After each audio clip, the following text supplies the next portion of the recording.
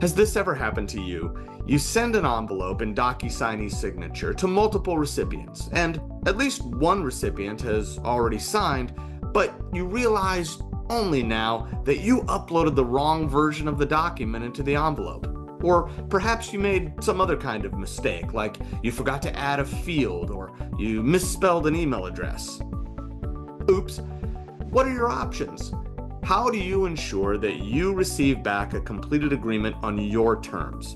In this video, I'm going to explain the concept of correcting, voiding, and deleting an envelope in Docusign, and what are the differences.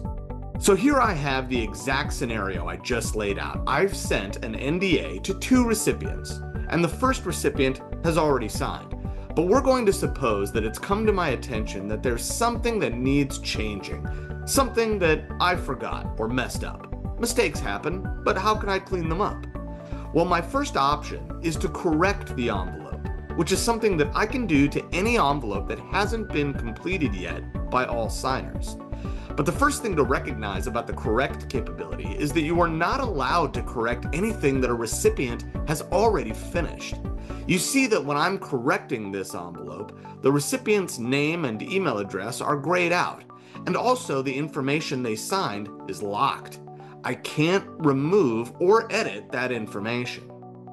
Nor can I edit anything about the fields that the previous signer filled out. Just like you can't use scissors and cut out someone's signature and move it to a different part of a physical document for obvious reasons, you can't move someone's electronic signature activity around on a digital agreement. However, I can correct anything I want for folks who haven't yet signed. If I misspelled their email address, I can correct that. If I wanted to give them more time to sign, I can extend the expiration date on the envelope. And if I forgot a field, I can add it.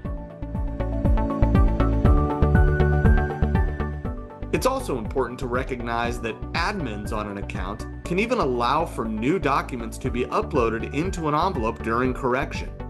This is a setting that they can enable in the sending settings of the account. So there's a lot you can correct about an envelope, but not everything. What if I did want to switch out an agreement that one recipient has already signed because I found out that it was the wrong version, or I needed to make some super last-minute adjustments to the contract language? This is a situation where voiding the envelope may become necessary. But you may have noticed that in every envelope's actions menu, there are options to void an envelope and one to delete it. What's the difference between these options?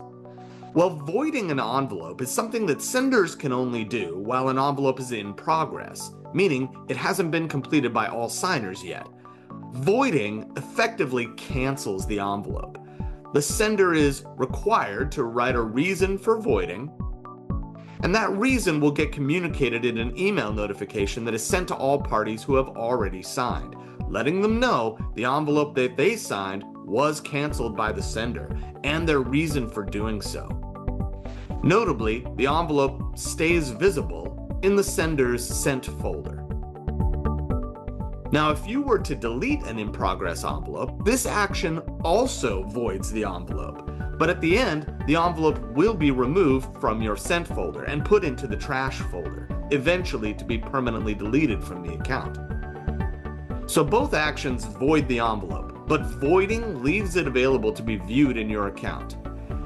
Notably, you can delete any envelope anytime, regardless of its status, if you just want to clean up your envelope library a bit. One last thing to note is that signing recipients can also cancel an envelope. The term for that is declining to sign, something they see in the Actions drop-down menu of the signing ceremony. This behaves just like the void action does, except that it's instigated by the signer. Hopefully this tip will help you manage your agreements more confidently in the future. My name is Matt Farler from Docusign University, and I'll see you next time.